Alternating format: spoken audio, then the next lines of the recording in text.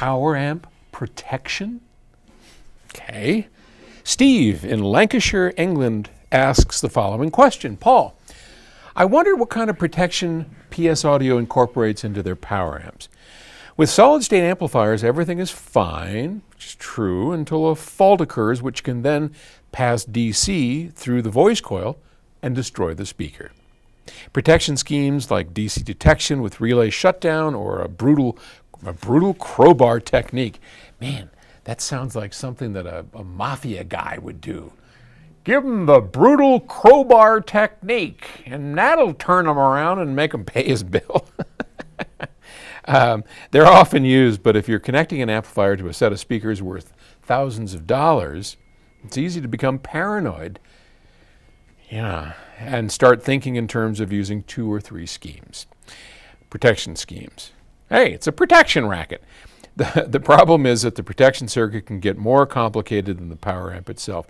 Is PS Audio as paranoid as me? With best wishes, Steve from England. Check out our little drone. I think I showed you this before. This is what we do our aerial videos are.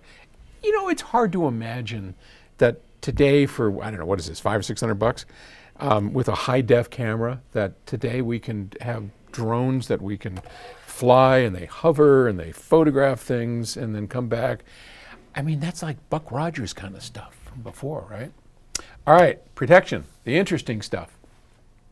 Yeah, well, protection is a big deal in power amplifiers. I remember years ago when we first produced the 200C amplifier. That had protection of one thing, a fuse at the output, a quick line fuse that if you drew too much current, it would blow the fuse and the sound would stop. Now that's not a catastrophic crowbar. And by the way, what he means by that is the catastrophic crowbar is, it sounds awful, it is crowbar catastrophically across your head. A crowbar circuit is like a big switch.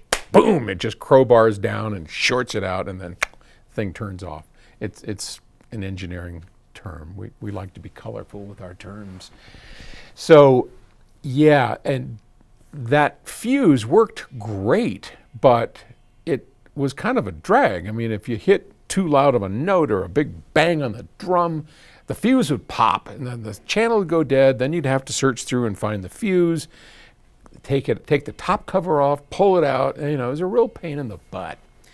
So over the years, we got fancier and fancier, as most companies have. And today, we have multiple protection schemes with PS Audio amplifiers. So let's take DC first. It's very rare that an amplifier will go, as we call it, DC. Not rogue, but DC.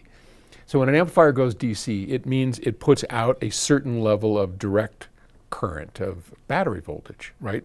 And typically an amplifier, unless it's just damaged, will sometimes put out a little bit too much DC, and we're talking like, oh, 1/10 of a volt or, you know, something less than that.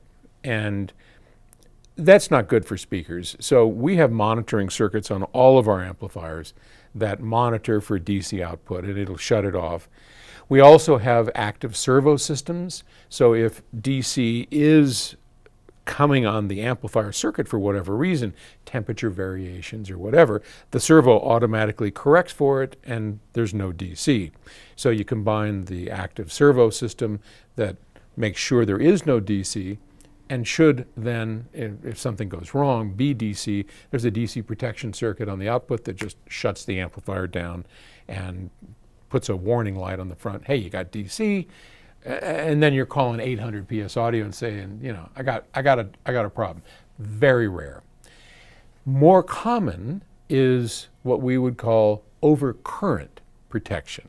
And that's where if your speaker load is too low, the impedance drops too far, or you're trying to put too many watts out of the power amplifier into a specific load like a speaker, to the point where it may damage the amplifier, it will just shut the amplifier off, and then our front panel logo starts blinking.